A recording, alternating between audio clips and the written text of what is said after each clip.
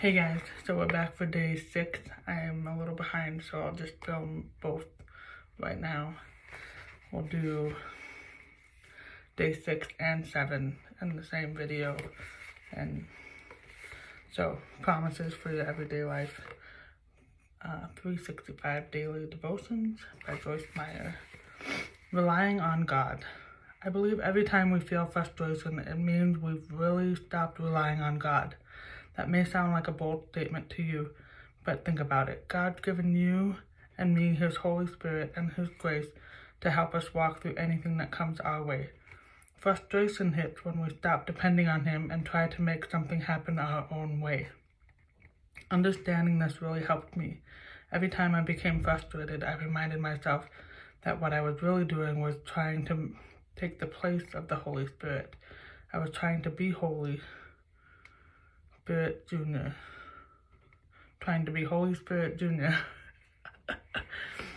Do you struggle with an independent spirit when you refuse to depend on God? In essence, you're saying, okay, God, I appreciate that you're around, but watch me do this. Depending on God for everything may be difficult, but it's the key to the victory we need every single day of our lives. When God saved us, He didn't help us and then say, okay, that's it, you're on your own now. He's eternally saved us, which means if we depend on Him, He will guide us and help us.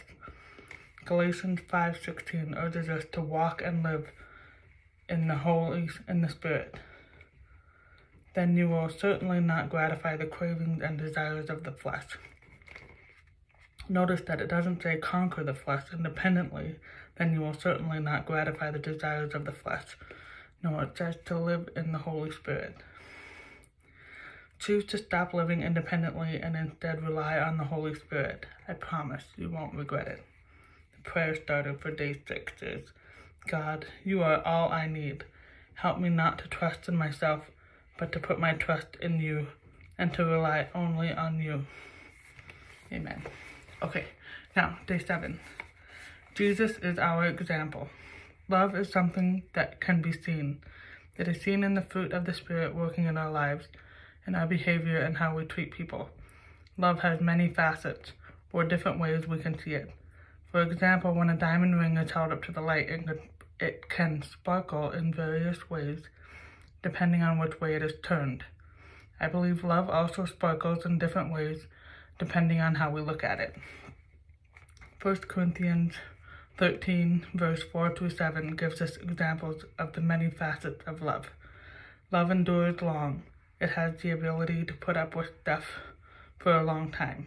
Love is never envious. It doesn't want what it doesn't have. Love is not boastful or vainglorious. It doesn't call attention to itself. Love is not conceited or rude. Love doesn't insist on its own way. Love pays no attention to a suffered wrong. Love never gives up. These are just a few ways we're supposed to love others, and it's also the way God loves us.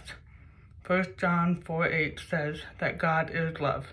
He loves us and has saved us, so now we can share His love with others. To imitate God, we have to look at Jesus, a perfect representation of God, who lived out all of the descriptions of love in 1 Corinthians 13.